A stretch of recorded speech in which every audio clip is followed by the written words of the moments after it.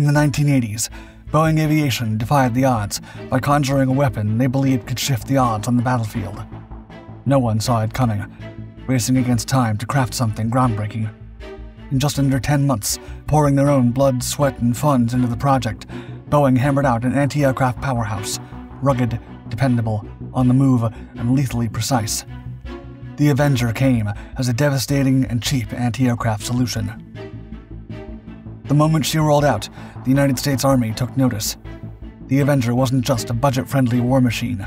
She was ready to claim dominion over the skies. Armed to the teeth with 8 FIM-92 Stinger surface-to-air missiles and a 50-caliber M3P machine gun, this Titan was ready to unleash hell. For 3 decades, the Avenger was an unyielding sentinel against cruise missiles, unmanned aerial vehicles, low-flying enemy birds, and choppers. When the venerable Avenger seemed ready to retire her guns, history called her back to the front lines. This time, she was summoned to Ukraine's icy, unforgiving battlefields. On their own dime, and driven by audacity, Boeing fast-tracked the Avenger's development in the 1980s. Within a mere 10 months, this cutting-edge system evolved from a concept to a tangible asset, ready for Uncle Sam's scrutiny. The Avenger Low-Altitude Air Defense System, or ANTWQ-1, is a top-class, highly mobile air defense weapon of the U.S. Army, armed with lethal firepower, with 8 FIM-92 Stinger surface-to-air missiles in 2 missile launcher pods. This self-propelled surface-to-air missile system provides short-range air defense protection for ground forces against cruise missiles, unmanned aerial vehicles, low-flying fixed-wing aircraft, and helicopters. The battle turret was designed to fit on HMMWV Humvees, including the M998, M1026, or M1097. However, it's versatile enough to be attached to other military trucks, trailers, and tracked vehicles. Boeing had been right in betting their money on this venture. The U.S. Army became interested in the project as soon as the prototypes were ready. At first, their interest was mainly driven by Boeing's flawless reputation in the U.S. Still, the Army was on board when the top brass saw the weapon in action. By May 1984, the United States Army was putting the Avenger through its paces at Yakima Training Center, Washington. The trial showcased the Avenger's prowess. 3 FIM-92 Stinger missiles were unleashed, demonstrating the system's deadly accuracy. The first test saw the Avenger nail a direct hit while tearing across the terrain at 20 miles per hour. Under the cloak of night and holding its ground, the second replicated this feat with another bullseye. The third test, a challenge with the Avenger on the move in pouring rain, didn't score a direct hit, but the missile still flew dangerously close to the target, earning a tactical kill. Remarkably, the operators behind these shots were greenhorns, never having fired the missile before. Amid the Cold War, such performance at a reasonable price was irresistible. Fast forward to 1987, and the U.S. Army signed checks for 325 units of this powerful machine. Boeing delivered the first Avengers in 1988 to replace the aging Vulcan anti-aircraft guns, the M163 and M167. While both the Marine Corps and National Guard later adopted it, it was eventually phased out by the Marines. By 1989, the Avenger was undergoing its initial operational test and evaluation, or IOT&E, a 2-stage trial by fire. Stage 1 was about acquisition and tracking at Fort Hunter Liggett, California, while Stage 2 let the missiles fly at White Sands Missile Range, New Mexico. In February 1990, the Avenger was given the green light for operational deployment, stepping in to replace the M163 and M167 Vulcan air defense systems. The battlefield now had 2 new guardians, the M998 High Mobility Multipurpose Wheeled Vehicle, or HMMWV Avenger, and the beefier M1097 Heavy HMMWV Avenger, both riding on the iconic Humvee chassis, ready to bring thunder to America's enemies. The Avenger system had several configurations, including the basic, Slew-to-Q or STC, and upgun versions. The basic configuration features a gyro-stabilized air defense turret with 2 Stinger missile launcher pods on a modified heavy Humvee. The STC version allows for automatic targeting based on external cues, and the upgun variant, developed for the 3rd Armored Cavalry Regiment's 2005 Iraq deployment, includes modifications for both air defense and unit defense roles. The Avenger first flexed her muscles operationally during the high-tension lead-up to the Persian Gulf War.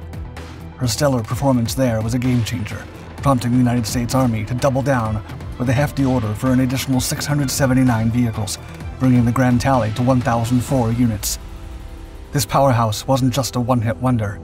She soared again in support of NATO operations amid the Bosnian War. The weapon system became especially proficient in tracking and eliminating enemy helicopters with speed and deadly accuracy, leading some who witnessed the system in action to dub it the helicopter hunter. Using the system's sophisticated targeting capabilities, the Avenger's crew could rapidly identify and track the enemy helicopters. In such high-stakes situations, the gunner inside the Avenger would lock onto the target using infrared ultraviolet-guided missiles. Once a lock was achieved, the Avenger would fire one of its Stinger missiles. These projectiles, known for their fire-and-forget capability, would use infrared guidance to home in on the helicopter. The missile, traveling at a maximum speed of Mach 2.2, would close the distance rapidly, leaving little time for the helicopter to evade. Upon impact, the high-explosive fragmentation warhead of the Stinger would tear through the hull of the helicopter. The public got a good look at the Avenger when she stood guard around the Pentagon, a somber sentinel on the first anniversary of the September 11th attacks in 2002. The Avenger's presence wasn't just for show. She was battle-ready during the United States military's operations in the harsh terrains of Afghanistan and Iraq. By 2004, the Army boasted 26 battalions armed with the Avenger Short-Range Air Defense, or SHORAD, system. However, shifting gears in military priorities during the operations in Iraq and Afghanistan saw this number dwindle to just 9 by early 2017. 2 were active and 7 were in the Army National Guard. Out of over 1,100 Avengers built, only about 400 remained in service.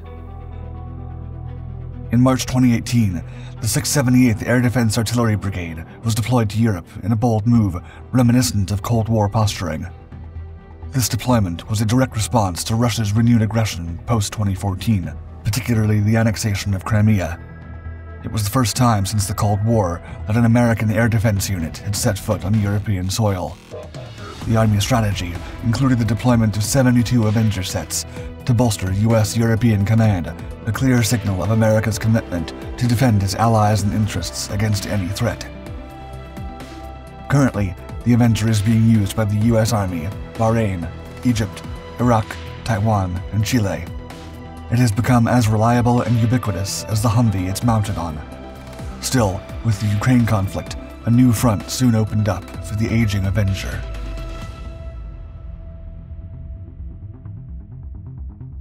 In 2022, the United States stepped up its game in the ongoing conflict in Eastern Europe by delivering a game-changing asset to Ukraine: 4 Avenger air defense systems. This marked a pivotal moment in Ukraine's defense capabilities since the onset of the Russian invasion. The Pentagon, signaling unwavering support, hinted at further reinforcements down the line. Pentagon Press Secretary Sabrina Singh gave a clear rundown of the Avenger's strategic importance. Quote, "The Avenger short-range air defense system will also provide Ukraine with the capability to protect Ukrainian troops and critical infrastructure against unmanned aerial systems and helicopters." The Avenger is a logical and ideal step forward for Ukrainian defense, as it uses the AN/MPQ-64 Sentinel radar and Stinger missiles. In its portable form, the Stinger has already been deployed with remarkable results by the Ukrainian military. A high-ranking U.S. defense official underscored the strategic edge provided by the Avenger. Quote, "We continue to see the Russians wary of venturing into Ukrainian airspace at all, and if they do, they don't stay long. I think that speaks volumes about how contested the airspace is over there." But the Avenger's story extends beyond the current Eastern European conflict. Once thought to be nearing obsolescence, this Boeing-manufactured anti-aircraft system shows it's still a force to be reckoned with. In a bold move in March 2017, Boeing unveiled a revamped Avenger. This upgrade wasn't just a facelift, it was a complete overhaul. The system now boasts AIM-9X Sidewinder and Longbow Hellfire missiles, not to mention a cutting-edge directed energy weapon perched on top. Plans are afoot to integrate this powerhouse into various platforms, including the Joint Light Tactical Vehicle, Stryker, and Bradley Fighting Vehicle. Boeing's ambition to mount the Avenger turret on a Striker for the Army's interim maneuver short-range air defense requirement was bold. Still, ultimately, the Army wasn't sold. The modifications required seemed too daunting, and Boeing's proposal for the Army to provide the turrets, in short supply in the inventory, was a sticking point. Nonetheless, the Avenger's evolution and adaptability suggest that this veteran of air defense might just have a few more tricks up its sleeve. The weapon system created almost on a whim might continue to shape the battlefields of the world for decades to come.